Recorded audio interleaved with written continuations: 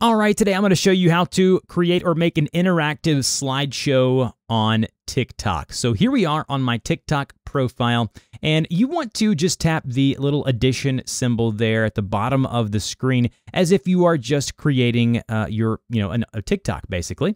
And then once you are here, you want to upload the different images or video clips. So you would go over to where you see upload, and that will bring up the different files on your device.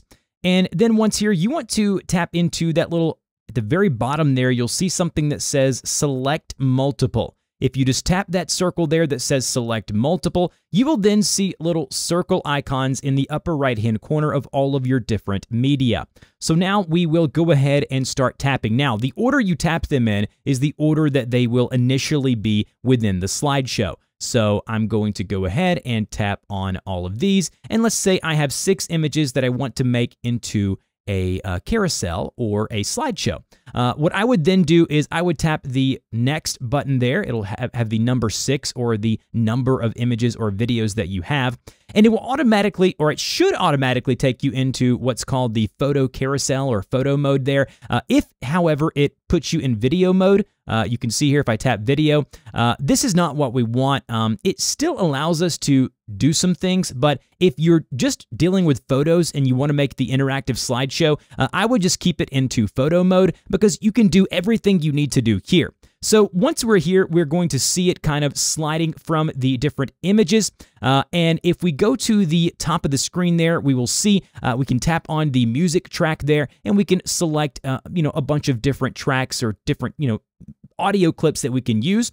If we wanted to, we could tap on original sound by just tapping on original sound there at the bottom and uploading it. You can even upload your favorite sounds if you have any of those. And like normal on TikTok, you can search or browse for sounds that are available here within TikTok. So we can tap on the A symbol there in the upper right-hand corner, and it will allow us to basically type in any type of text that we want. And then if we can tap and hold, and we can move that text wherever we want it there on the screen, tap and hold, and we can put that anywhere on the screen. You can do everything you can normally do within a TikTok as far as adding in emojis and stickers. You can turn on or off the enhance feature on TikTok. By default, it's turned on.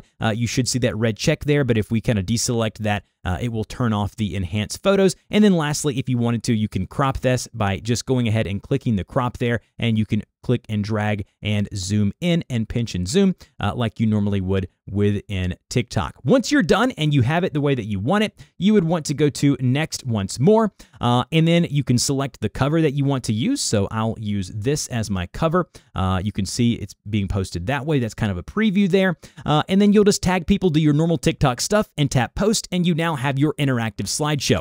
If you have any questions about how to do this, please put that in the comment section down below. Let me know what's your favorite TikTok feature in the comment section, and I will see you guys in the next video.